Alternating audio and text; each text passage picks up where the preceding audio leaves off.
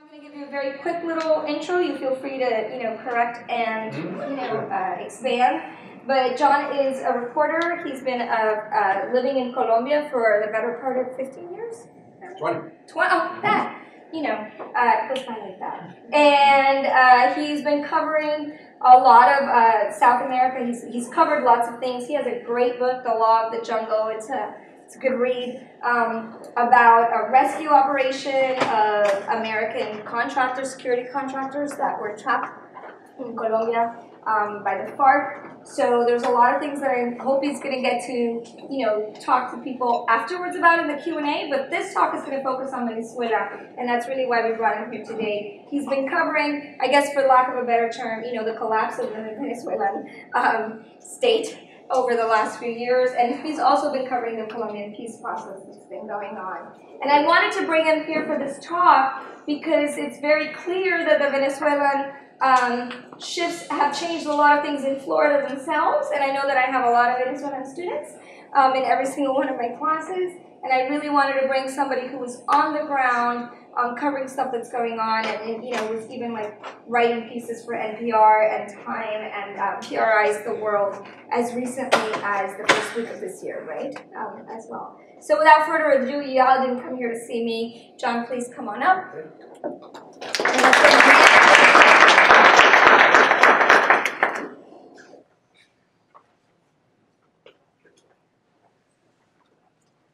All right. Well, nice to see everybody here. I guess it's your first class, right?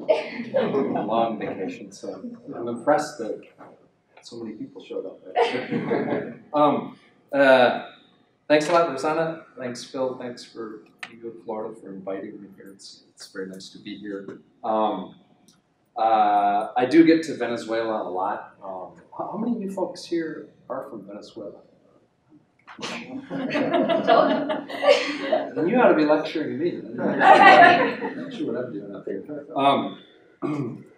But I do get there a lot, mainly doing reporting stories for NPR.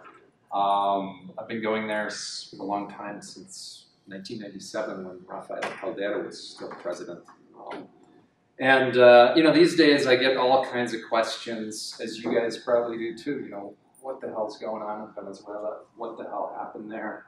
How do people stand it? How do they survive? How has Maduro lasted so long, President Maduro? They're, very interesting and very good questions, and I'll try to kind of get into some of the explanations as I've seen it on the ground on lots of recent trips to Venezuela. It really is a mess there right now. It's gone from being a functioning but very flawed democracy, and one with the biggest oil reserves in the whole world, a place that at times has been nicknamed Saudi Venezuela. And now we've got a situation where basically it's turned into a functioning dictatorship. There is hyperinflation. It could hit perhaps 5,000% this year. The Bolivar has completely collapsed.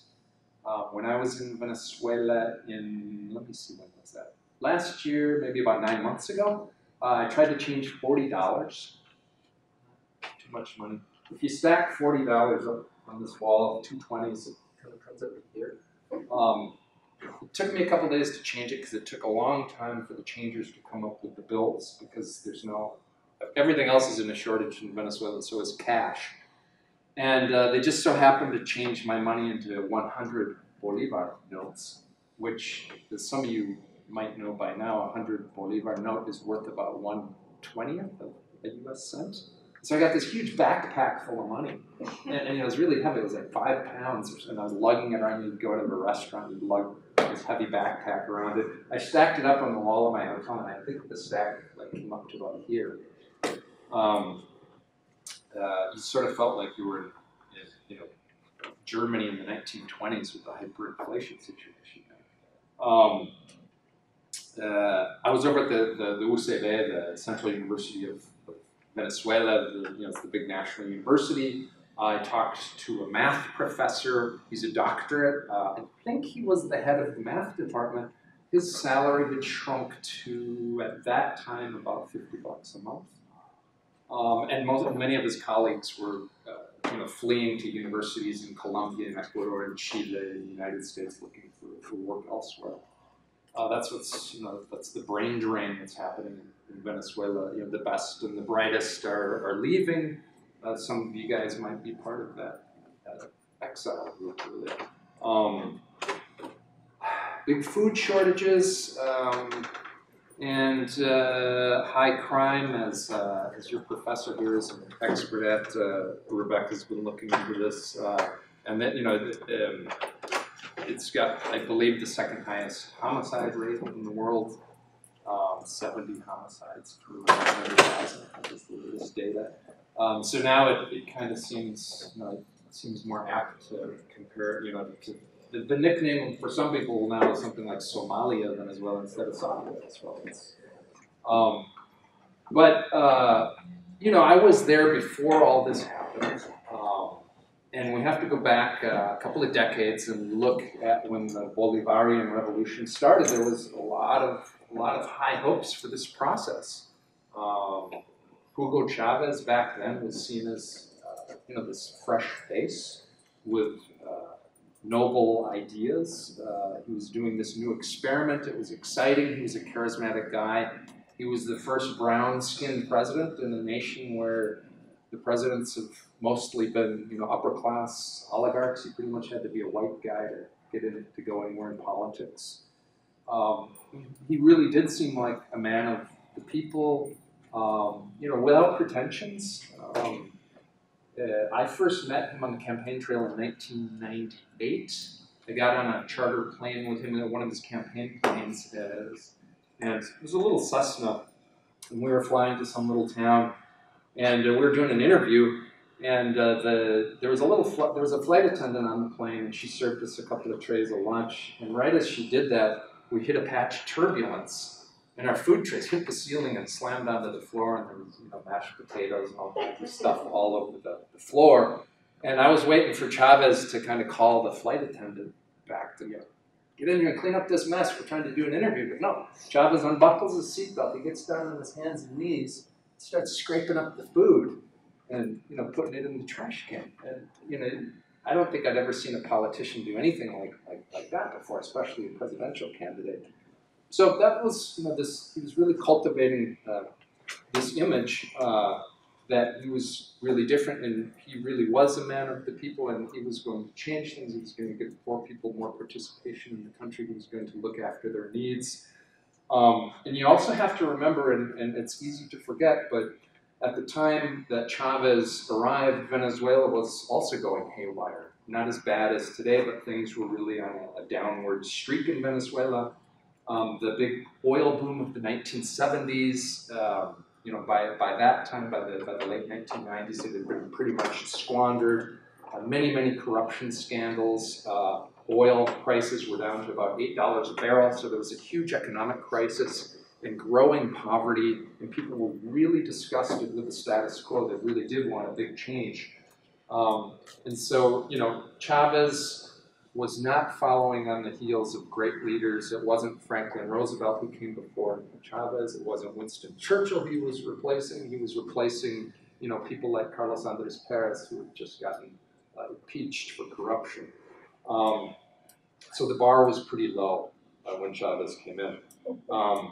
But all that said, looking back, we should also, we also should have kept in mind that Chavez was a military man. He did not. He didn't come really from a democratic culture, so to speak. He got his formation in the military. The military is a pretty vertical organization where you take orders, where you give orders, and that's where Chavez was from. And of course, in 1992, so when we first all heard about Chavez, he led a failed military coup. I can't remember, a couple of dozen people maybe were killed in the coup, and it didn't work. He went to jail. He was pardoned. He came back as a very creative politician. he was able to win the 1998 election by a fairly large margin. And, when he came back, he decided not to go he decided, well, I'm not just going to come out and be a dictator. I'm going to, do this in a different way. And what he did is kind of came up with a way, he kind of formed a sort of hybrid government where he wasn't really an outright authoritarian, because under Chavez, there were still elections, and there were lots of elections. There were still nominally 3 branches of power. But it wasn't exactly like other democracies, because a lot of the checks and balances didn't really work very well, and more power kept getting concentrated in Chavez's hands.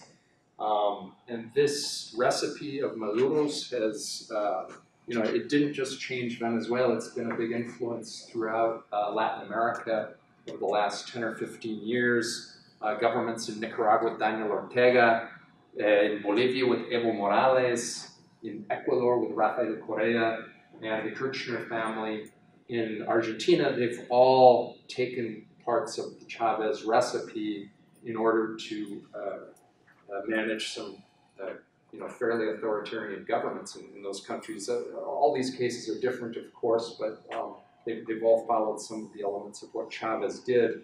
Some of them were more successful than others. Ortega and Evo are still in power in Nicaragua and Bolivia, respectively, and are probably going to stay there for a while. Now in Venezuela, as you guys know, Maduro's doubling down. He's become far more authoritarian than Chavez was. It's a good bet.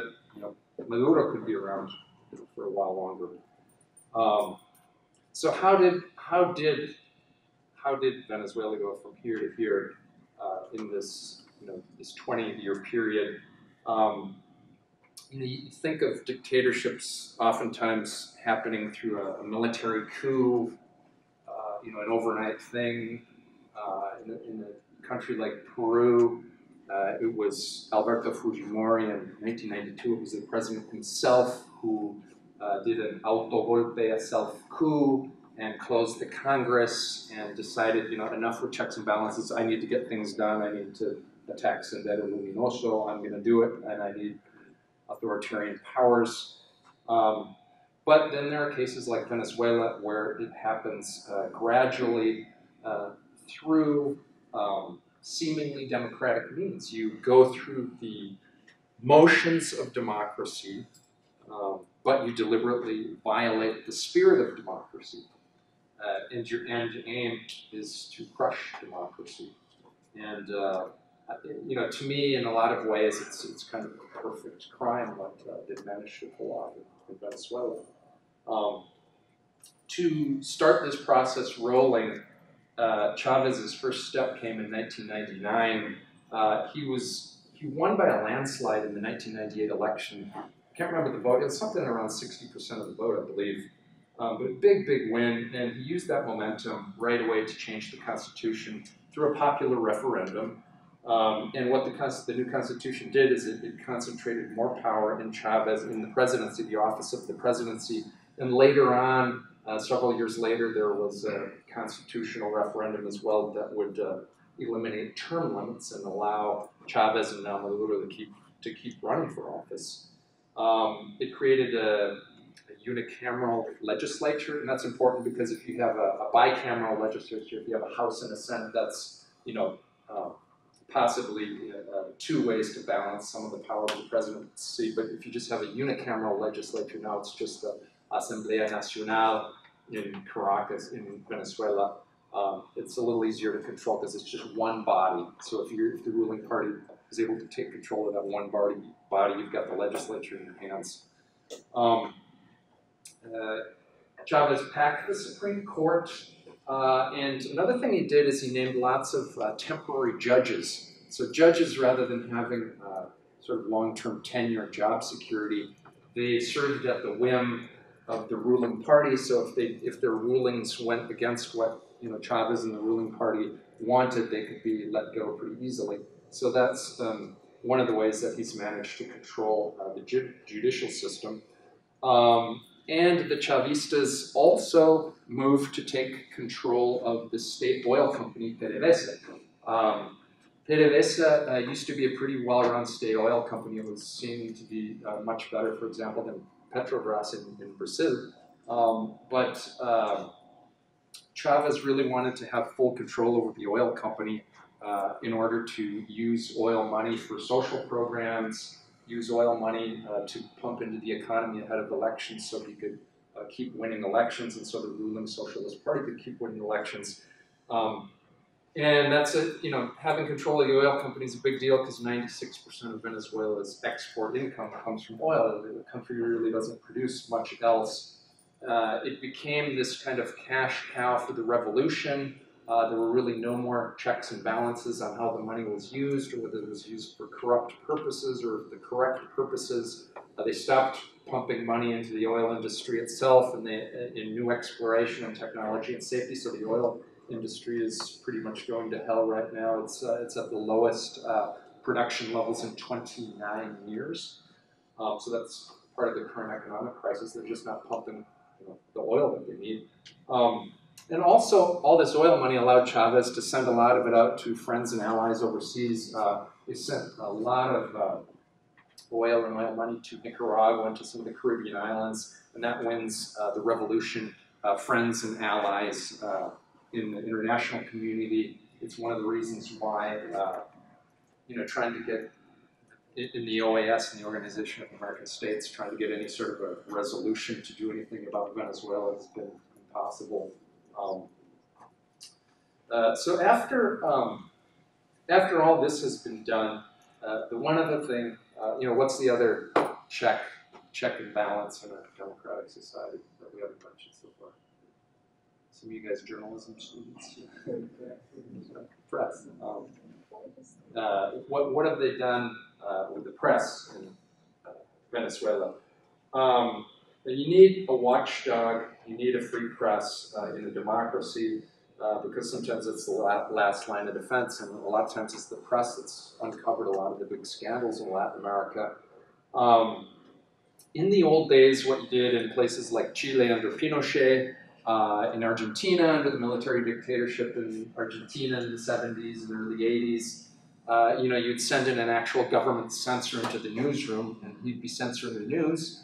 Or you would send in the military to surround the printing presses or surround the building to shut it, you know, just to shut down the newspaper. You'd simply close it. But today that kind of looks bad. It doesn't look very democratic. So let's figure out how we can do this, right? So how do they do it? First of all, in terms of television and radio, the government just overwhelms the airways. The Chavez government in Maduro, they've formed lots of new television and radio stations. So now most TV and radio stations are run by the government. They're nominally public stations that should be like PBS that, you know, show lots of different things. But really, they've just become outlets for state propaganda. If you zap around the TV today in Venezuela, it's almost all pro-government stations. The few independent stations there are, like Televen, they need to get broadcast licenses or transmission licenses. And so the government can threaten to withhold or not renew transmission licenses. And so technically, for example, in 2007, RCTV television station, Chavez decided not to renew its broadcasting license, and RCTV had to shut down. RCTV was extremely anti-Chavez, and Chavez hated the station.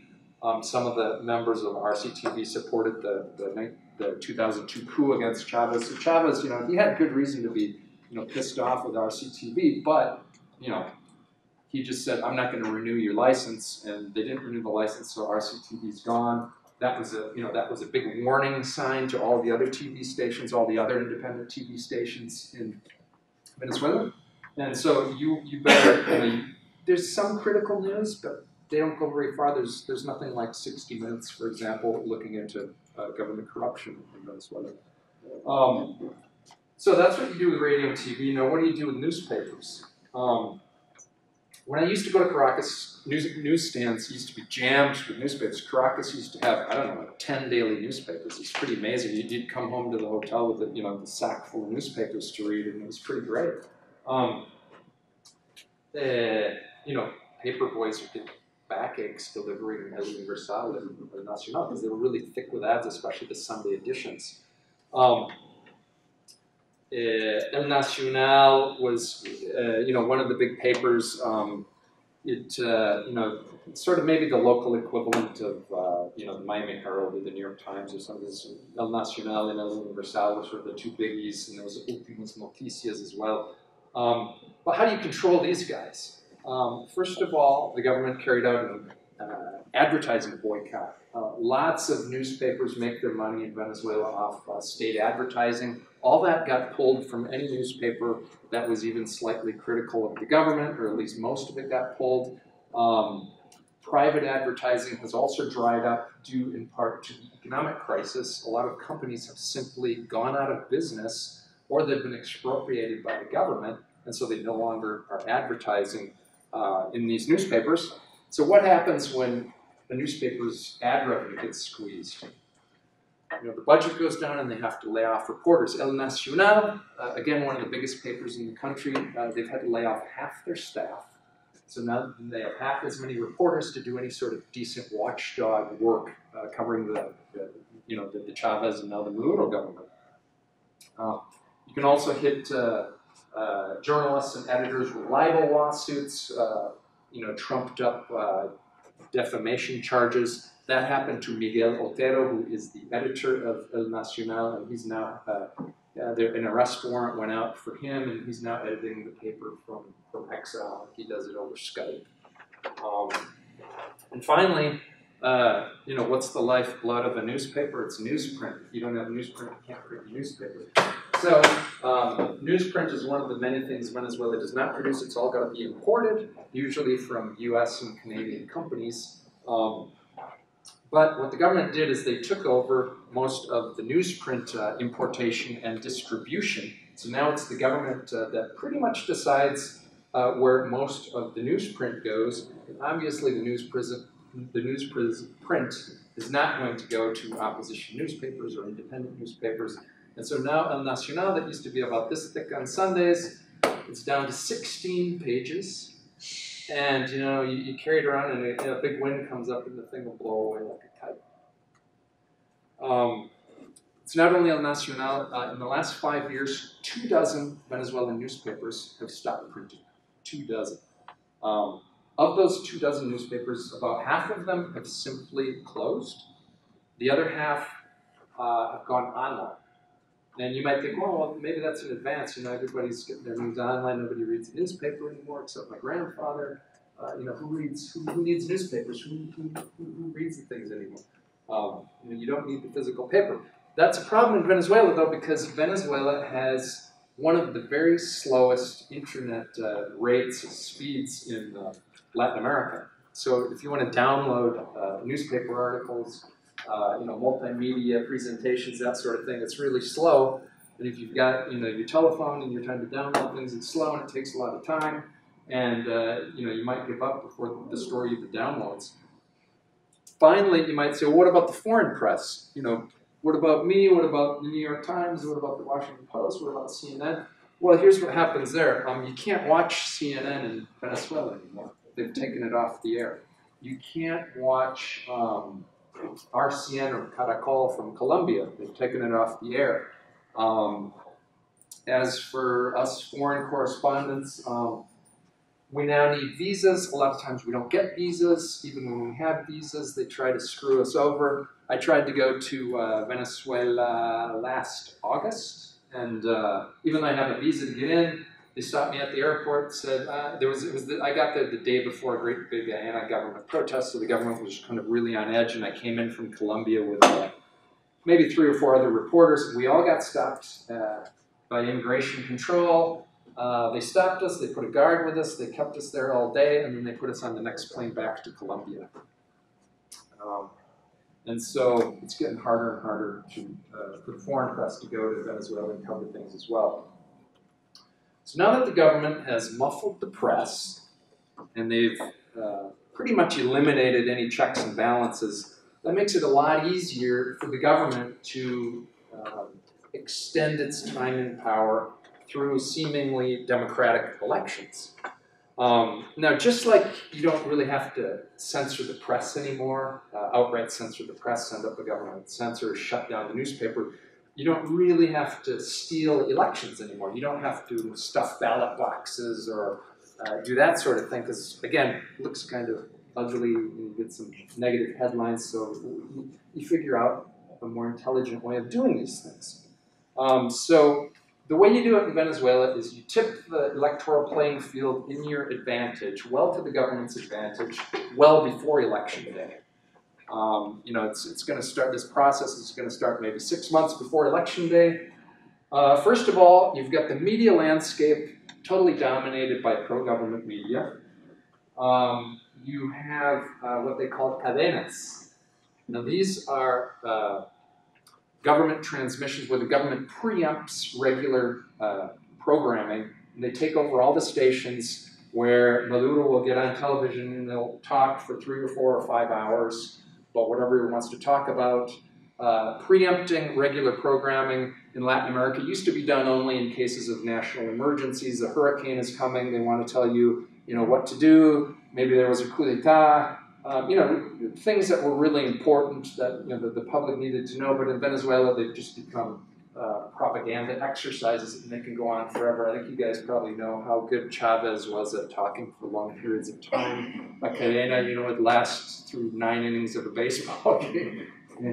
And so, so you have cadenas that are used for electoral purposes. You have unequal campaign finance because the ruling Socialist Party has all the oil money they want to run their campaigns. Private enterprises, you know, there's so many companies, private enterprise that might be supporting the opposition. They're in pretty dire straits right now, and it's also difficult to get any kind of get financing from overseas. There's been a lot of new restrictions on that, so there's a big disbalance in campaign finance.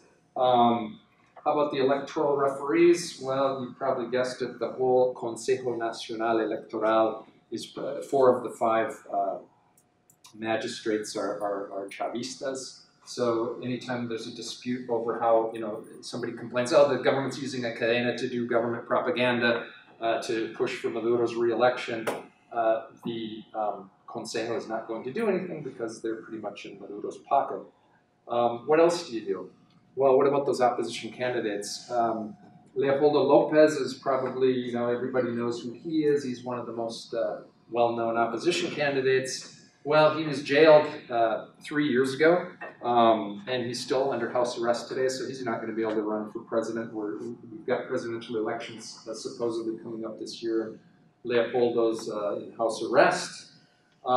You can disqualify candidates, which has happened to Enrique Capriles, another very well-known opposition candidate who would like to run for president this year, but probably will not be able to.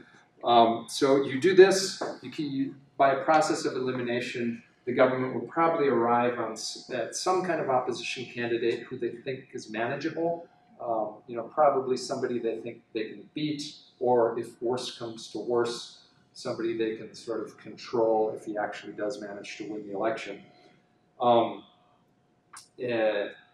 And then there's also the issue of coercion, the government using government benefits such as food handouts to the poor, which have become extremely important these days due to the food shortages. For a lot of poor people, you know, what they call the clap, which is a monthly box of government sort of basic goods, beans and rice and that sort of thing, you know, that's really vital to them. And the government is basically going around and saying, you know, if you want to keep having this, you better vote for us. I was actually out with some ruling Socialist Party folks doing a census. This was back in July. They were going into, you know, some slums where people were basically, they weren't cardboard shacks, but they weren't much better. I think it was at Cati or Caricuare, maybe. Caricuare, yeah. Anyway, I was with these censors, and they were going in and they were doing, you know, they'd spend a lot of time. They'd spend like a half an hour in each house, and they were taking note of everything that the house needed. It needs a new tin roof. The lady needs a new stove. God, the beds are in pretty bad shape. You need a lot of stuff. And they would basically say, they would just outright say, look, we're going to come back after the election and help you out with all this stuff, but we really need you to vote for the government. I mean, it's just blatant stuff like this. We'll give you this if you vote for us. And this kind of thing works because in normal democracies, governments are proud of the fact that the vote is sacred and the vote is secret. In Venezuela, the government foments the idea that the vote is not secret. And that way, if people think the vote really isn't secret, then they're going to be more likely to be threatened by these by the government saying, look, I'm going to take away your benefits if you don't vote for us, because they think the government's going to know who they voted for, and that serves the government pretty well. So anyway, you do all these things, you do all this long list of things over the 6 months leading up to election day, and then by the time election day rolls around, you don't really need to do much, because the bed's already been made, the table's already been set. But even so, you still do a little cheating, right? And that's what happened during the gubernatorial elections that I attended in October. I got there, it was election day. I went to a couple areas that were opposition strongholds, and I went to the polling places, and there were all these people standing in these long lines getting on buses. So, you guys are supposed to be voting. Why are you getting on buses? What happened is that the government moved the polling places at the last minute on election day. So these people in these sort of middle-class opposition strongholds had to get on buses that drove them for half an hour across town, oftentimes up to a slum, and they had to vote there. And so that caused a lot of them to say, like, I'm not going to do that, or they got really ticked off about it, and so that helped kind of suppress the vote that day. That was one of the reasons that turnout wasn't so good that day. And you could see some of the results the next day when the returns started coming in. The government came away with 18 of the 23 state governorships in October. It was a very demoralizing situation for the opposition. Pretty much the same thing happened in the municipal elections in December. The government came away with more than 300 of the, I think it's about 340 city governments. The ruling Socialist Party took 300. But to make it, at least seem a little bit more democratic than it actually is, you do allow the opposition to win some posts.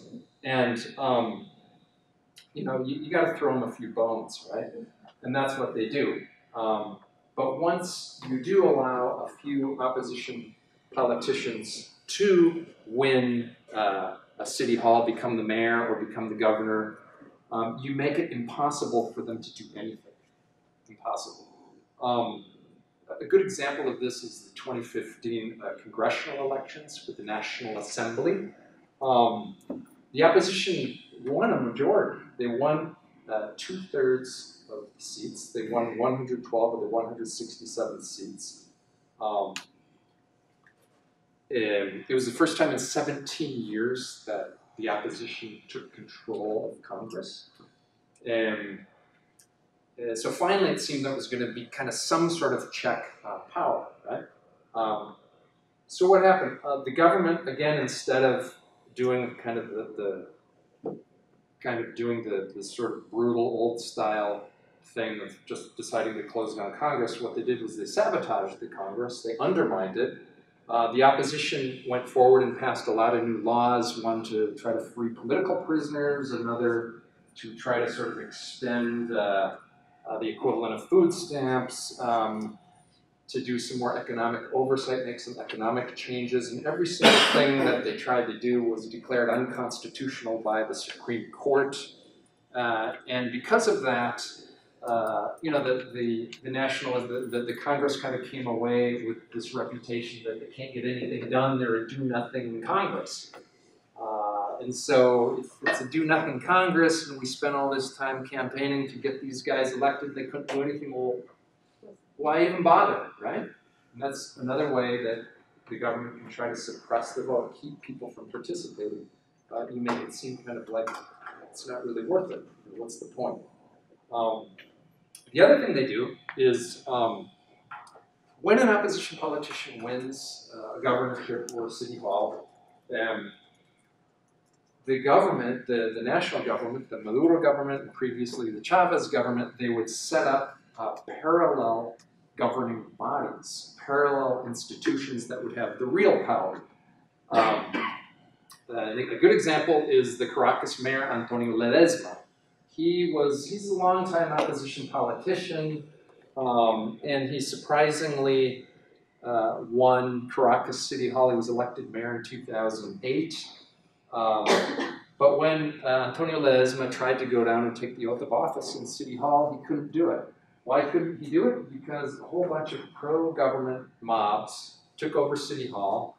They threw, when Ledesma came down with his team to take the oath of office and take City Hall, they threw rocks, they threw tear gas, they were chanting, they threatened his whole team. So Ledesma had to go take up shop and set up the city government in this bank building in Caracas. I couldn't even find him. I was walking all over Caracas going, where the hell is the mayor's office? I mean, I went to City Hall, it wasn't there. Nobody could tell me where the mayor's office was. And it happened to be on the 23rd floor of this bank building in the middle of Caracas, and there was no sign on the door or anything. And inside there's these people from City Hall and Ledesma working away, but it was almost impossible to find the guy. Not only that, but the government took away almost his whole budget.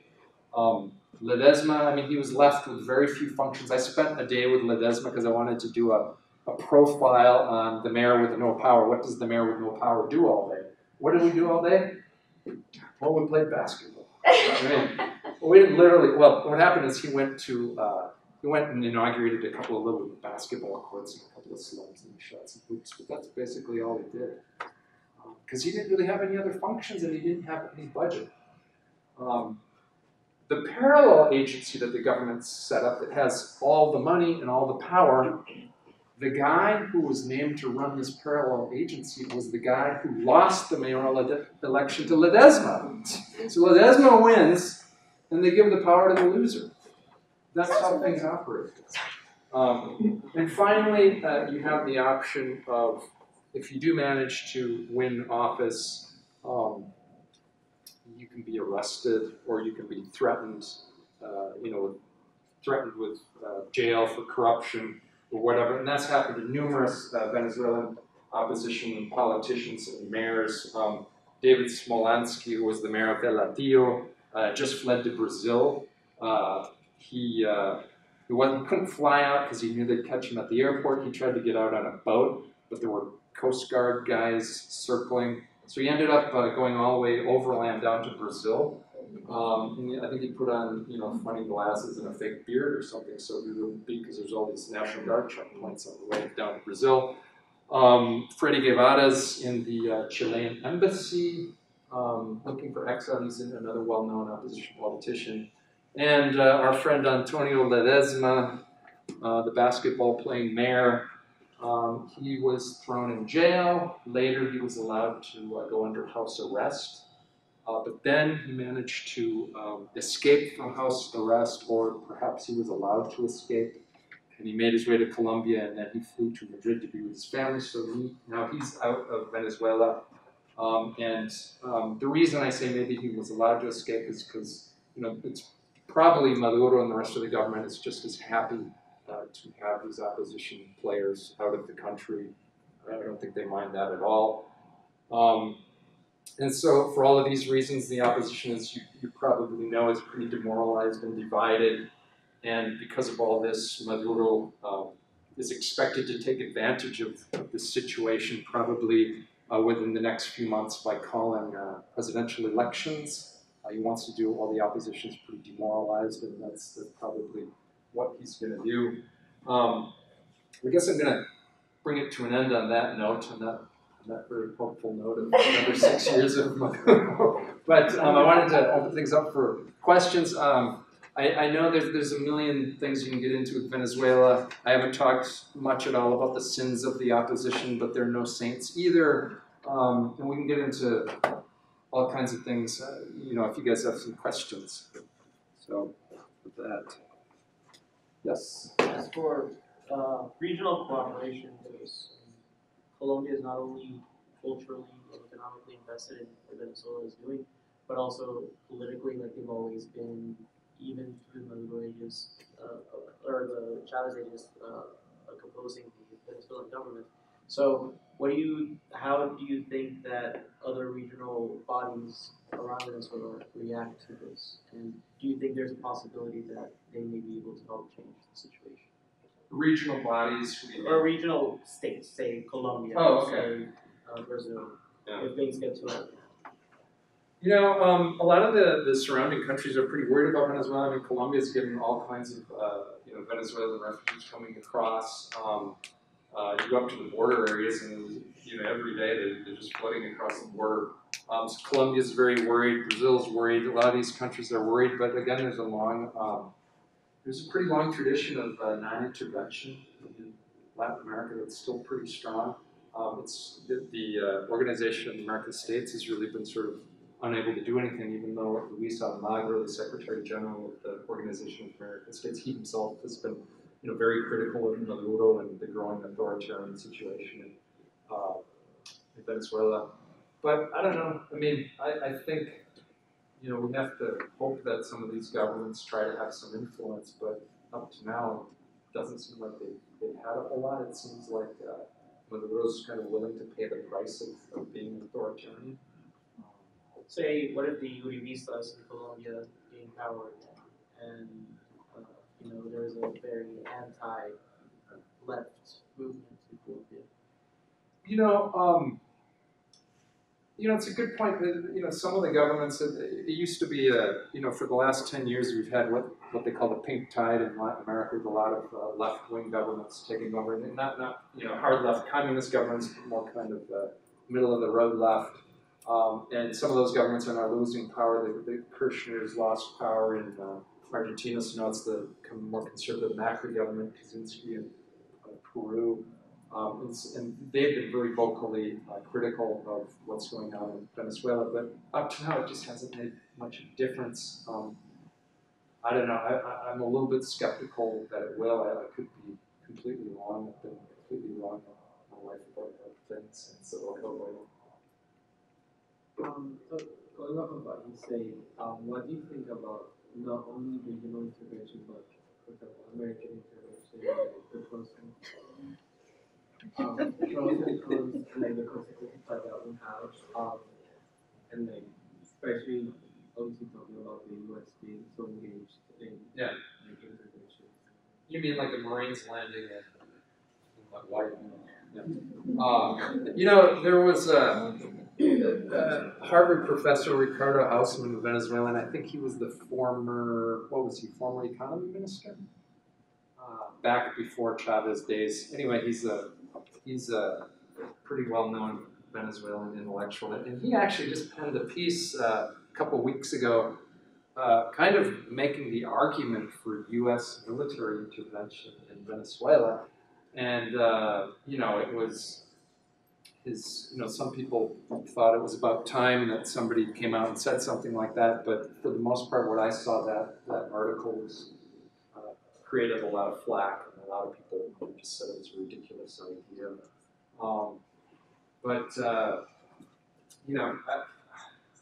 I think it's a bad idea as well, and I think Venezuelans have to figure out what they want to do with their country, and it would be. And sanctions are pretty difficult as well. I think the U.S. has been a little bit smarter about sanctions this time around. They're trying to do targeted sanctions against Venezuelan officials rather than things like economic boycotts and economic embargoes and things like that. They're trying to do more targeted things that don't affect average Venezuelans. But at the same time, even targeted sanctions against officials can backfire because now if you have Maduro and mainly like his vice president, Tarek al-Aissami, I think the charges were drug trafficking against him. Was it drug trafficking? Yeah. So now you have your vice president, who's basically a wanted drug trafficker in the United States. What incentive does Tarek al-Aissami have to leave office now if he's wanted as a drug trafficker and an opposition government coming in could, decide to extradite him to the States? So, there's an argument to be made that some of these sanctions are just going to make the government even more kind of, duro and make them more abstinent to hang on to power, make them even more willing to hang on to everything. Yes? The loss of food that you mentioned that the war we're getting in order to support the government and things like that. The what? The loss of food and the loss of goods. It actually didn't come for the holidays, and a lot of protests have been going on about that. So I just wanted to ask you, do you think it's going to have a significant effect in the future? In terms of support for the government and whether that support, whether it's not there, that would make a difference in the regime. You mean the lack of food, the food shortages? Yeah, I think that this has already happened to some extent. That every now and then you have this spate of protests and riots and saqueos and looting, And a lot of people think that rather than sort of organize protests, organize opposition protests, what could really, if not bring down the government, just kind of turn into sort of a general chaos, a Caracazo type situation. Those were the riots back in 1989 over I think it was gasoline, and they increased the price of gasoline and everything else went up. Lack of food has been causing a lot of riots and a lot of looting, and that could become more generalized. I definitely think we're going to see more of that. But who knows if it's going to be channeled into anything that's going to come to much other than chaos and the government looking inept for not being able to control it. But every time I go back to Venezuela, and especially when you get outside of Caracas, the little towns, you just see more and more problems with food supply. Yeah, it's really trouble. Yes. You mentioned the status of the internet. I was wondering if you could maybe expand on that. Yeah. On why it's so bad. Okay. Basically, the government is not the main. What do you call it? The main provider is run by the government. It's CanTV. It was private. I think. Yeah, it was private, and then it was. The government took it over maybe in 2010, somewhere around there. So the government's the main internet provider, and they just haven't invested very much in new lines. You have to be upgrading technology all the time, and they haven't done very much of that. So you've got slow internet download times. That makes it more difficult to surf the web. You've got a lot of sites that are blocked. You just can't. I think the latest. Do you guys ever read El Pitazo? It's a pretty good news website. I highly recommend it. In Pitazo, though, when I was there in Venezuela last time, it was blocked. You can't get it. And the other thing is that they just passed an anti-hate law, a very vague anti-hate law. And the reason they did this is because there's no real, they've got laws about the press and TV, but they didn't really have anything specifically targeting the internet. And so a lot of people see this as specifically targeting both news websites and social media users. It basically says if you insult the government or if you are caught fomenting hatred, you can receive up to a 20-year prison sentence. But the problem is they just say fomenting hatred, fomentar el odio. And that is so broad that you could write anything on Twitter and be locked up for conceivably be locked up because they don't really define what hate is, and so that's another kind of big black cloud hanging over internet users. You're not just gonna hit the send button on your next tweet when you've got this the possibility of 20 years in jail hanging over your head if you sort of make a mistake and go a little overboard on Twitter. Yes.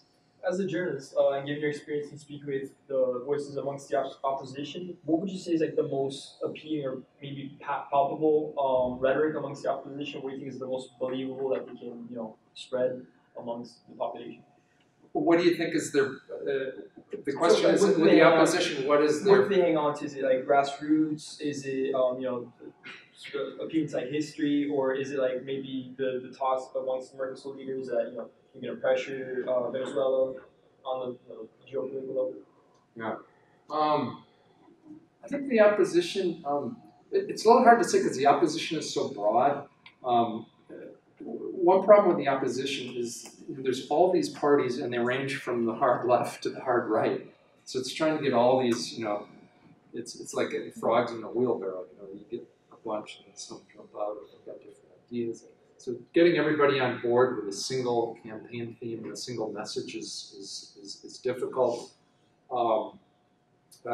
Before the talk, Rebecca and I were talking about, how in a lot of poor neighborhoods, a lot of the opposition people are just seen as really out of touch with the needs of poor people. I think a lot of people are going to be more and more willing to vote for the opposition just as things get worse. But you can't just, if you're going to run a campaign, maybe as Hillary found out running against Trump, you can't just say, I'm against this guy, I'm against this. You have to be for something, and the opposition has had a very, very difficult time coming out and being for something. The good thing for the opposition is that having this enemy of Maduro is the one thing that does keep them united. But the bad thing is they haven't come up with a good coherent, coherent line of where they're going to take things. Part of the problem is that anybody who takes over Venezuela after the Chavistas is going to have a huge mess to clean up. They're going to have to raise gasoline prices. That caused riots in 1989. They're going to have to do 1 million economic reforms, and a lot of it's, a lot of it's going to involve maybe cutting back some of the social programs, or it's just a huge mess. And so the opposition has been real coy about what they want to do, what they're going to do too, because they know that if they win, they're going to have to take some pretty difficult decisions. But I think they're going to have to. First of all, come up, be united behind who their candidate is going to be in 2018. They still have time to do it and to get their act together, but they don't have much time. They're going to have to come up with a unified candidate and get everybody on board and stop their bickering and stop doing what I think was a ridiculous decision in the last these mayoral elections, by a number of parties boycotted them. They just set them and gave up. So I sort of have two questions. One is about something you did not mention, which are the colectivos, the paramilitary kind of people. Yeah. So it's kind of towards how does the government keep getting their way with the colectivos, which are violent groups of people that terrorize citizens. So it's kind of on the personal side of your opinion, but kind of is a broad question. Well, I mean, the answer to the government. They're pro-government, and the government can send them out to kind of raise hell. It'd be kind of like having... back in 1969, the Rolling Stones hired the Hells Angels to be security at one of their big rock concerts in Altamont, and they ended up killing at least one of the fans. There was, a bunch of problems, and the Hells Angels just went crazy. It wasn't the police; it was these motorcycle guys. In Venezuela, these colectivos, the government can send them in, and they can raise hell and intimidate opposition protests, for example. A lot of the protests get broken up by these motorcycle gangs, or people get intimidated so they don't want to even come out to the protests. But the reason they work for the government is because the government can then just wash their hands and say, well, that's not us, that's not the police, that's not the National Guard. It was, maybe it was the opposition guys. Maybe they sent in some of their own people to do that. So it kind of gives a degree of separation for the government. It gives them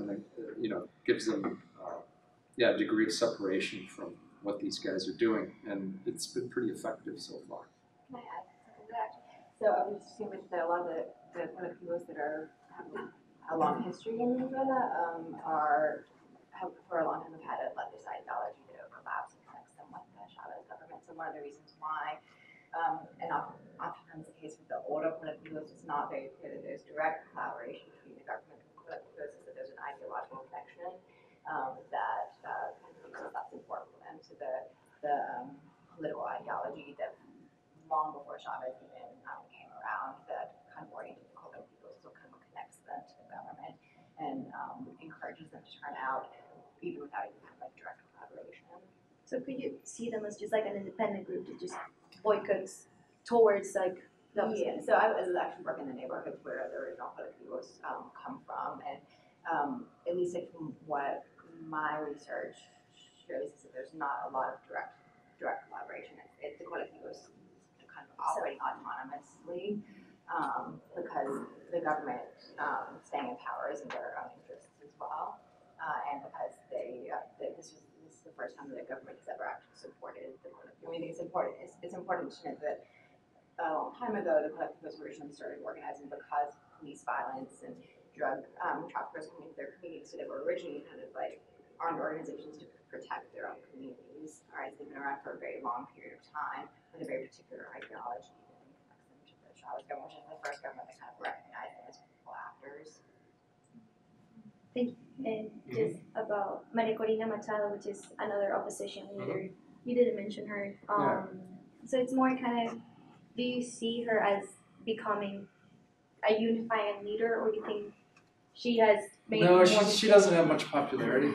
I mean, she's a pretty eloquent voice for the opposition, but polls don't give her a whole lot of popularity. I mean, guys like Capriles and Henry Falcon show up much higher on the polls, and Maria Corina, I think she was involved in the electoral boycott of the Congress back in 2005, and I don't know, for some reason she just hasn't been as popular as some of the other leaders. So at this point, maybe she will, but at this point, I don't think she's as popular as some of the other options out there. Oh, and the other thing about the colectivos that Rebecca was mentioning is that the government doesn't have to directly order these guys to do anything, but if they go out and create havoc and beat up opposition people, and the government doesn't say anything against them, that just kind of encourages more of this sort of vigilantism. And when things seem out of control with vigilantism, it makes people even more scared of going out and protesting or saying anything against the government. I have a couple of questions. First, why do you think it is important to have these kind of talks? For example, for someone who is a Venezuelan or is directly affected, like Colombia, that's like a neighboring country, why do you feel it is important to have these talks, and how can these talks help? Which talks? Well, this discussions about Venezuela. Like what we're having here? Yeah, like the one we're having here right now. In other words, what the hell are you doing here? No, I think it is. I'm a Venezuelan, so obviously I was gonna come and see what were you talking about, and I just wanted to know, how do you think or feel these talks could help the Venezuelan diaspora? Like, we have a lot of Venezuelan students here in Gainesville, but like not many people still know. Like, you mentioned Venezuela, and they're like, oh, okay, that's so nice. That's like, what? Where is that? So how do you feel all these talks can actually translate into help or, I don't know, attention to the Yeah, well, that's a pretty good question. I feel the same way sometimes when I do, my reports for NPR. You think, well, is this going to make any difference? And you just don't know. But I mean, it's for me, it's very helpful to hear from you guys too, and hear what interests you and what your concerns are about Venezuela and the other areas in Latin America. And it's just good to have more knowledge about these, more debates about what's the way forward, because nobody really knows. Nobody's come up with a solution yet. So we can't do any worse here than what all the smart people come up with. So we're gonna give it a shot. I would just add to that, you, as part of the Venezuelan diaspora and others in this room, you're part of the solution going forward. And so part of it is also being knowledgeable about the situation, letting others know, because the United States will be involved in some kind of a regional solution. I don't think it's going to be a military intervention. But I can understand the desperation, where one would hope for anything, right, given how. But it's also important not to lose hope. There's many cases. You can look at Mexico. I mean, Mexico, when you were talking about the electoral mechanisms that Venezuela used, I mean, the PRI in Mexico perfected these over 70 years. And it was in power for over 70 years. Perfect dictatorship. It was a perfect dictatorship. It was voted out of office in 2000. Pinochet lasted much less time than that. And all of these dictators were removed through democratic means. But it also means that the opposition has to come together in a united way and offer a viable alternative to Venezuela. And so you, as part of the Venezuelan diaspora and the family back in Venezuela, you're part of that solution. Yes. On the less optimistic note, although I really like is there any chance you feel that any possibilities that the government might be able to contain or at least lessen some of like the economic and humanitarian crises happening in Venezuela right now? The government's going to be able to contain? Yeah, or at least like lessen, like better the situation over time. I don't really see much evidence up to this point that the government is going to be able to do that.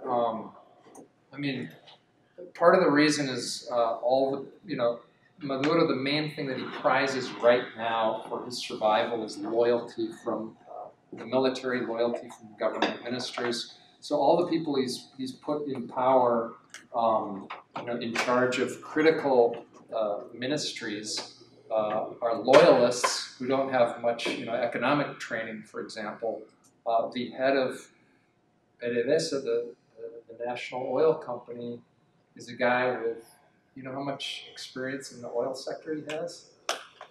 Zero.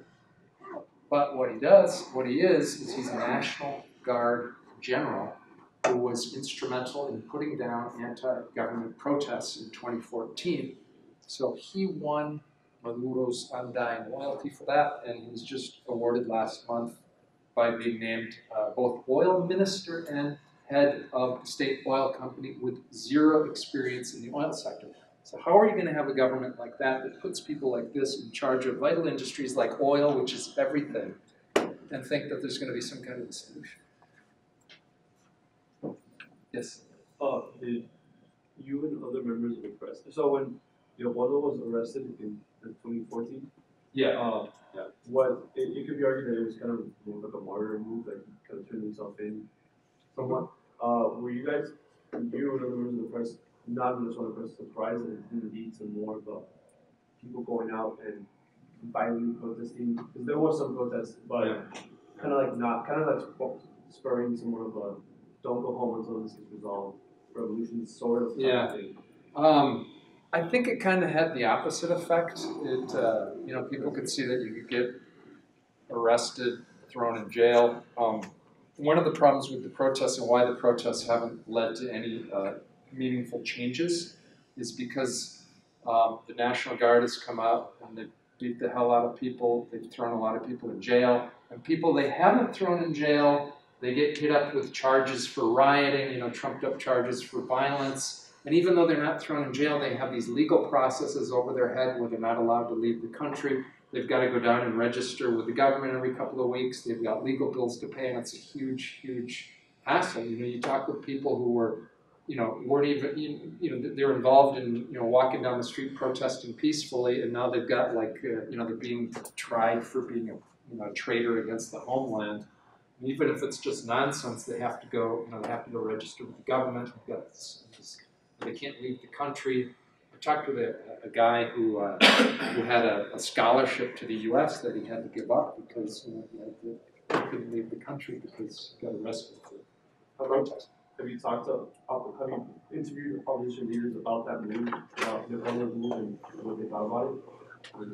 Yeah, Leopoldo Lopez, he's, at the time in 2014, there was a lot of controversy about, whether the protests should really push for Maduro's ouster or not. And Lopez was seen as this kind of hardline guy who wanted to really push for Maduro's ouster. Capriles and some of the more moderate opposition leaders weren't really on board with that.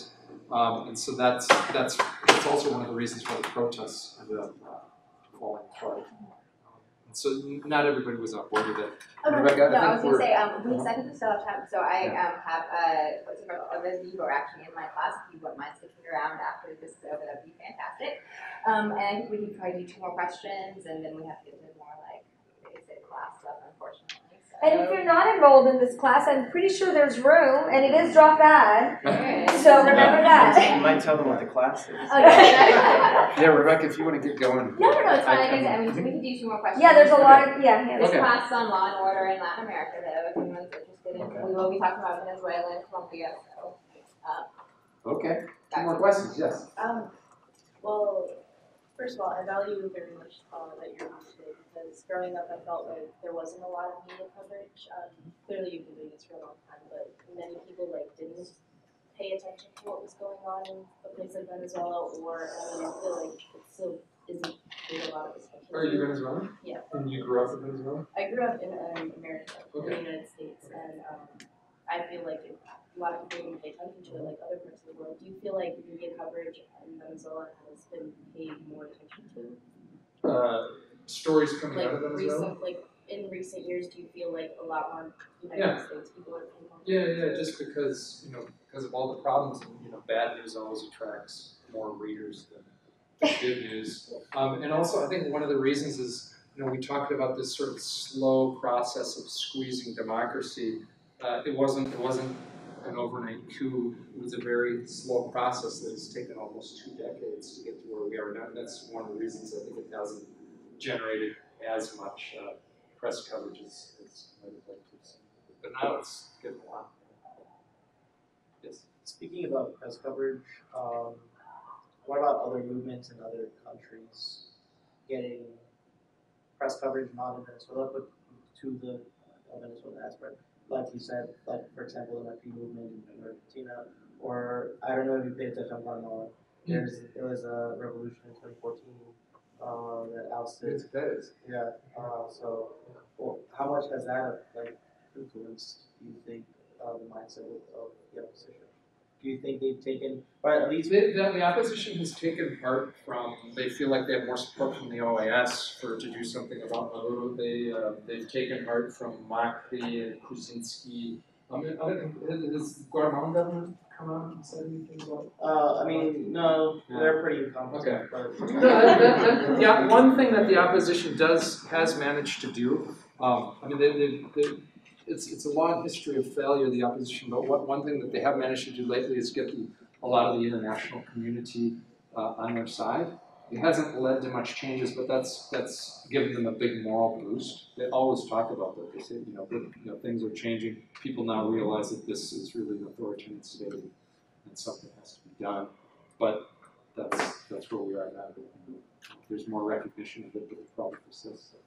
But anyway, you guys, thanks very much. Thank you.